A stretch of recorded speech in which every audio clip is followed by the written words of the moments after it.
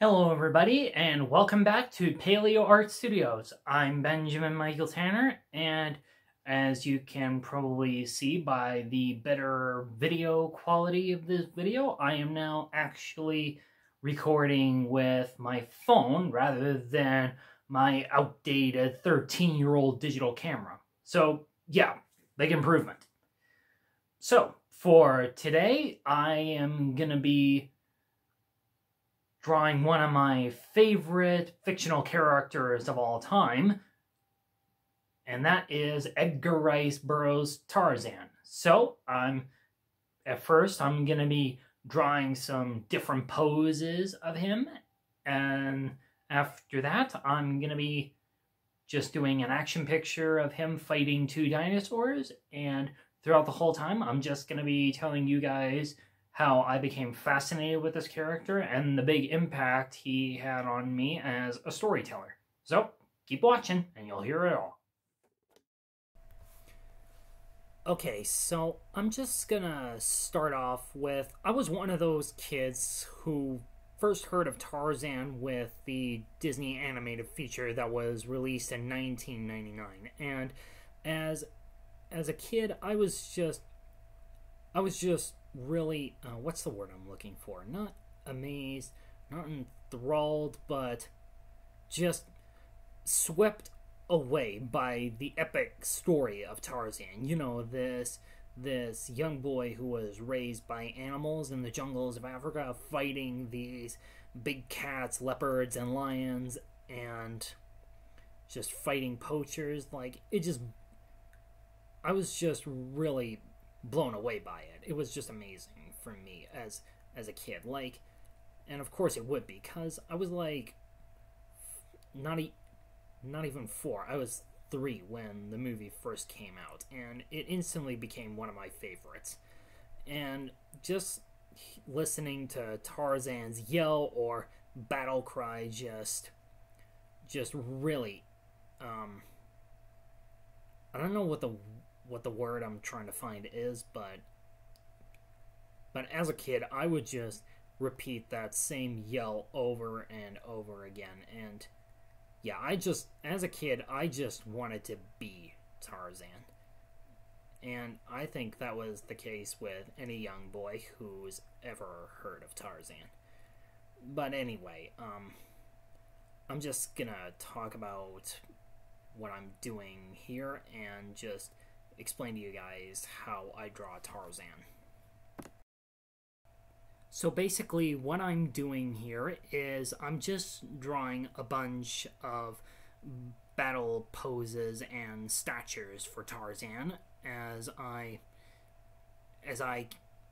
come up with different pictures to draw of him in the savage land of Pellucidar that I'm working on. And like, even though I never read any of the Tarzan books as a kid, I did watch the Disney animated series Tarzan, The Legend of Tarzan.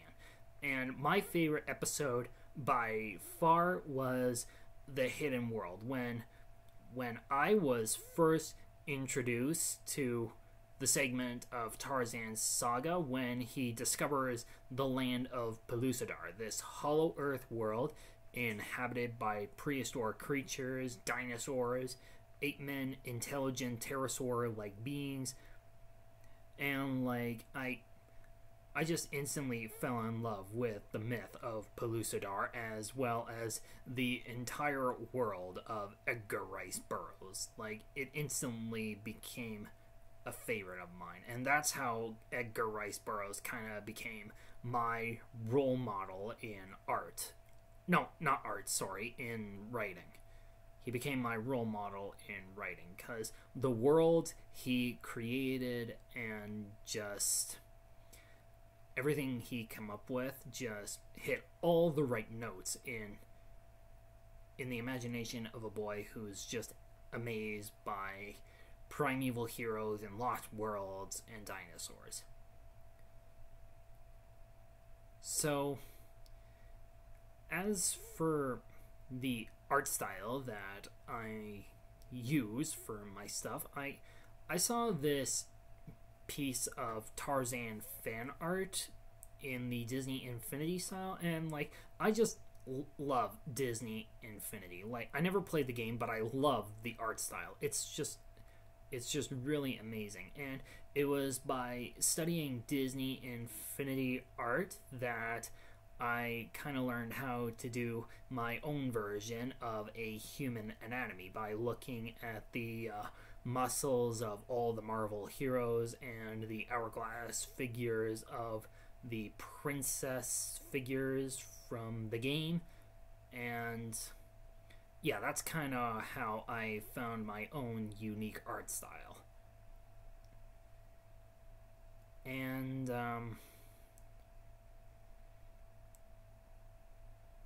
for my version of Tarzan, I kind of wanted him to be more majestic, more feral and savage. Like I gave him his leopard skin loincloth because that's his most iconic feature, the loincloth.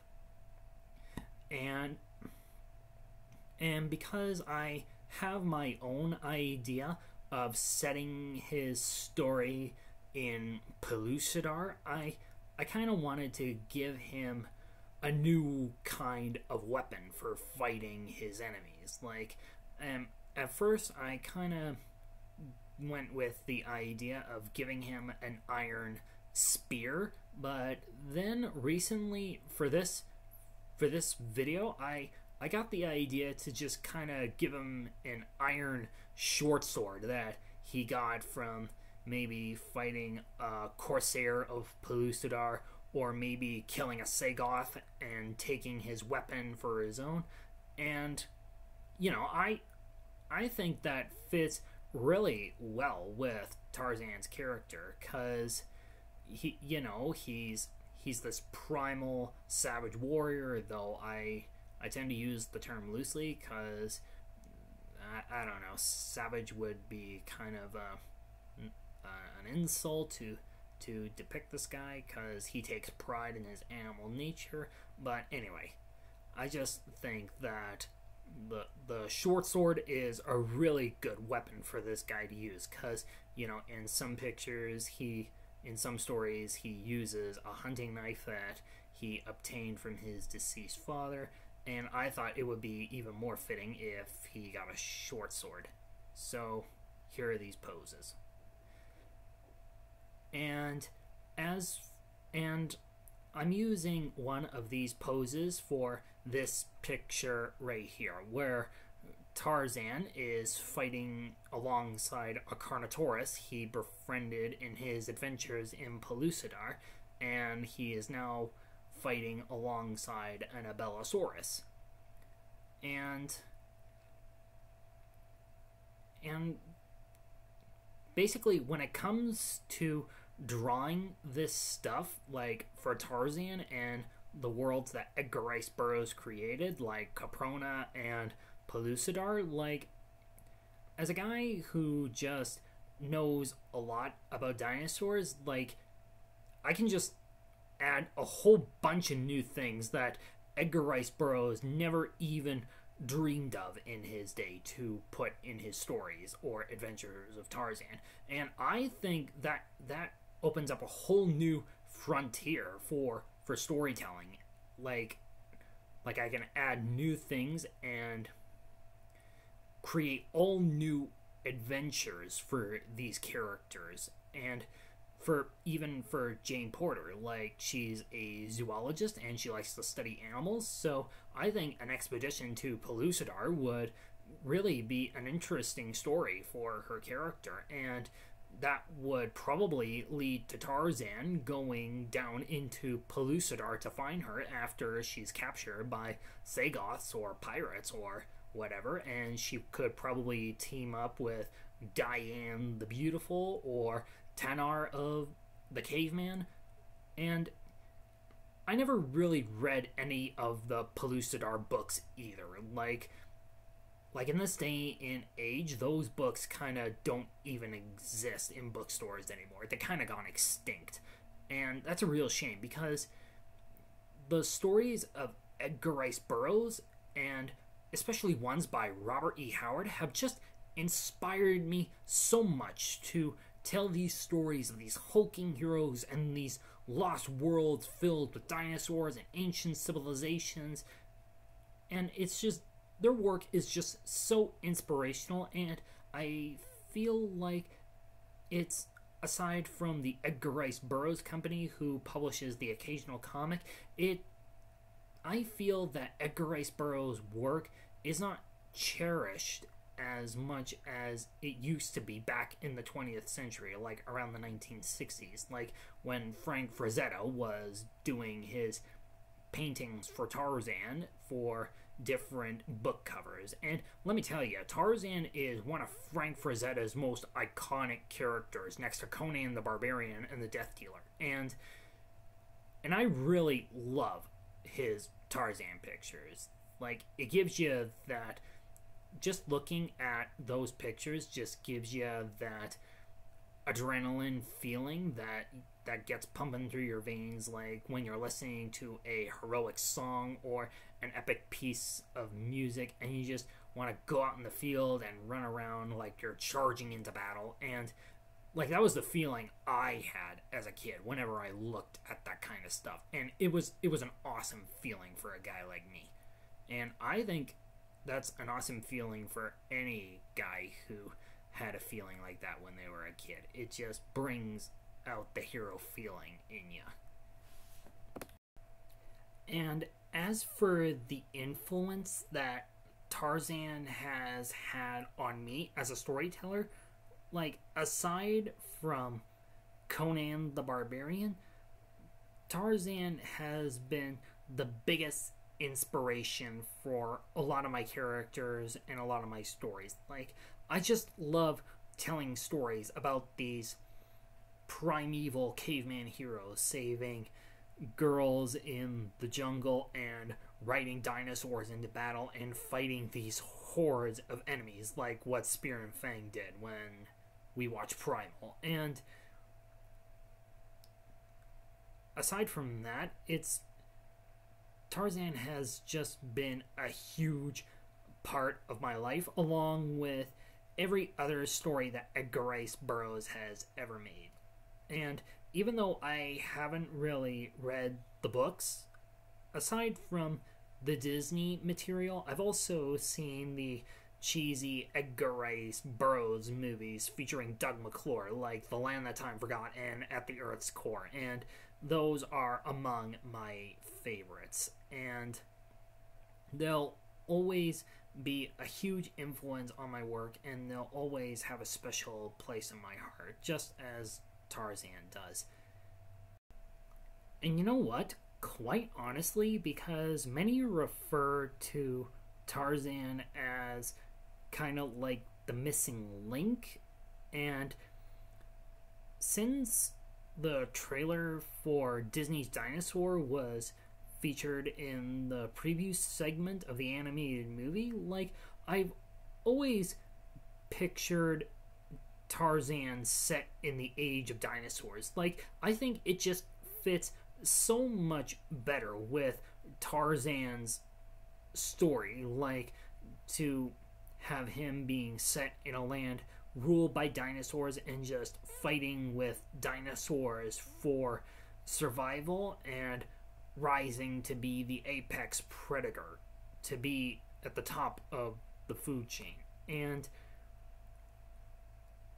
pretty much that's why I drew this picture, because it's kind of always been my dream to depict Tarzan alongside dinosaurs. And Edgar Rice Burroughs did that only once with Tarzan at the Earth's Core. And ever since I watched the Hidden World episode of The Legend of Tarzan, I've just really been fascinated with the idea of Tarzan being alongside dinosaurs, and that's initially where the idea originally came from. And I think that would make for an awesome movie or TV series, or heck, maybe even a comic series. Because from my point of view, rather than having Tarzan's story being set in Victorian age Africa, because he's depicted as more of a primitive human at the dawn of evolution, like how our ancestors started out, like as primitive and fighting for survival. I think a Tarzan story set in Pellucidar would fit really well. It would really suit him as the savage lord of the jungle, the king of the beasts, ruling over the dinosaurs. And yeah, like it would just fit in really well. Like, at least that's the way I see it. I honestly don't know if anyone else would have it any other way, but I honestly think Tarzan is the ultimate primal hero, and dinosaurs are the ultimate element to combine with him. So anyway, this is my picture of Tarzan of Pellucidar 2. You can check out the previous video here on my YouTube channel. I'll leave a link in the description. And aside from that, here is the finished picture, and I will see you guys next time. Later.